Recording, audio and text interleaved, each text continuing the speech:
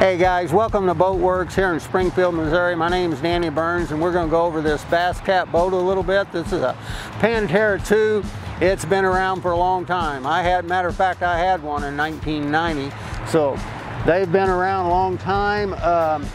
As you can see, it comes with a 200 horsepower motor, tandem axle trailer. They did something pretty neat here on the console here. They put two 7-inch helix. So instead of having one 12-inch screen, you got two 7s. So you got 14 inches of screen here on your depth finders. This is a Minn Kota Ultrex, 80 pounds. It's got spot lock on it. You got a Helix 7 here. All of this is linked together.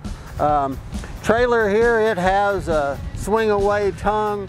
Live well systems in this is great. This boat's really built good. You need to come down and see us and buy this Bass Cat. Thanks.